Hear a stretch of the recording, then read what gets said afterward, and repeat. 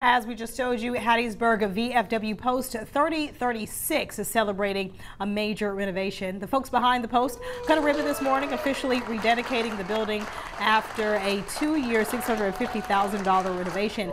The meeting hall got a complete overhaul with new lighting and a new audio system. Other improvements were made to restrooms, the post canteen, and the kitchen. We are glad to see everybody that came out today.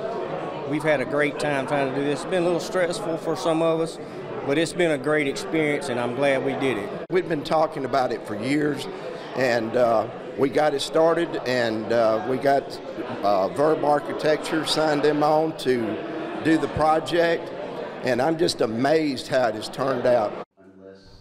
And the Post will celebrate its 90th birthday in May of this year.